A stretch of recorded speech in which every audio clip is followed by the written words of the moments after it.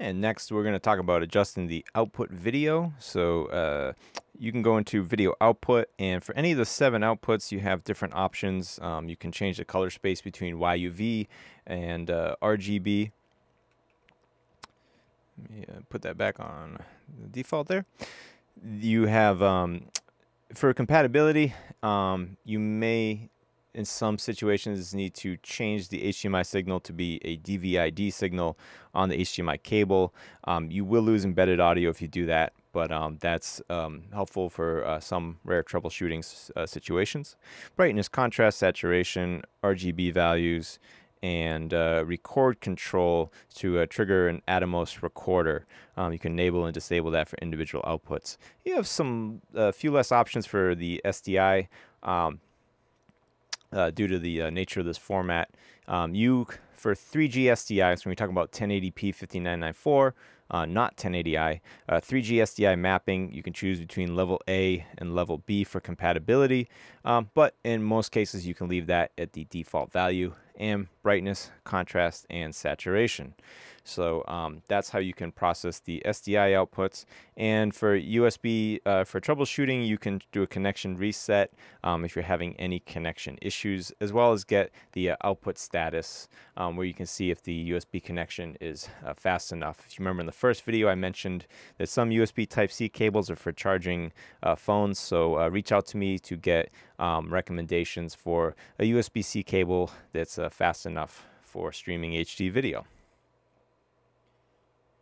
And for the input video, you're going to go to the video input menu, and for say like this HDMI input, you can check the status for a connected signal.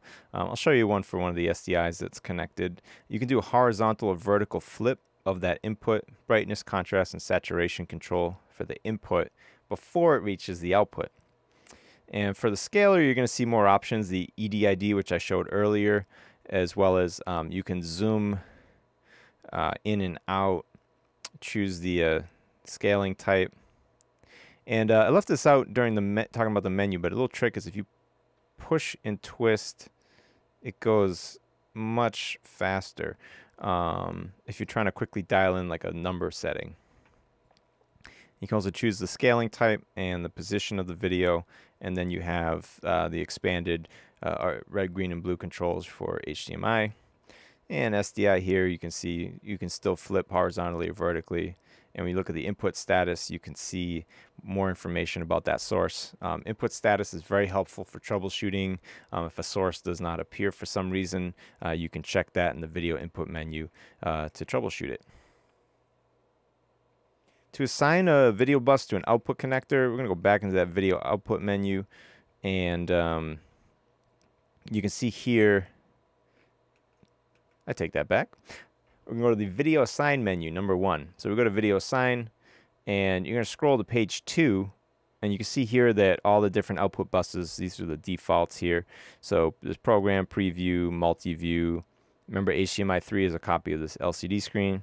The USB out, the SDI outs. So you can do program, sub-program, which is like a remix of program with relation to picture-in-picture and the DSK layers.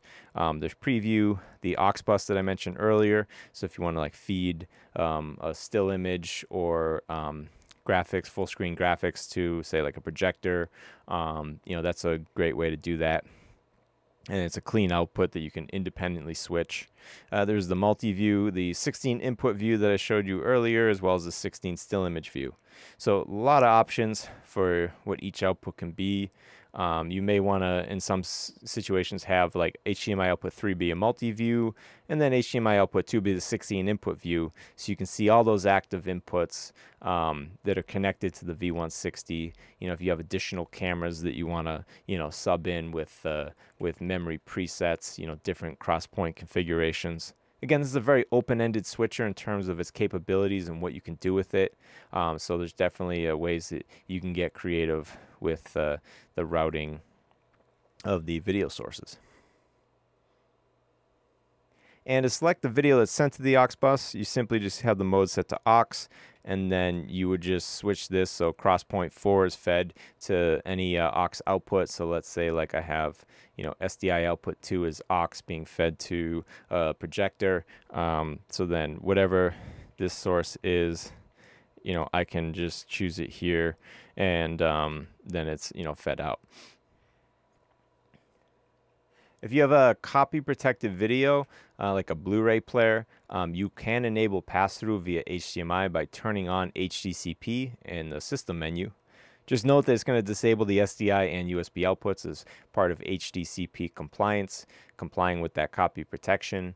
But if you do need to mix cameras in a Blu-ray player and you don't mind working with just HDMI outputs, then you can enable HDCP here and do that. And there's also Genlock, the reference clock. So there's an internal reference, or you can set it to an external reference, one of the SDI connectors. I'm not going to go into this. If you have any questions about it, just reach out to me, and I can get those questions answered for you.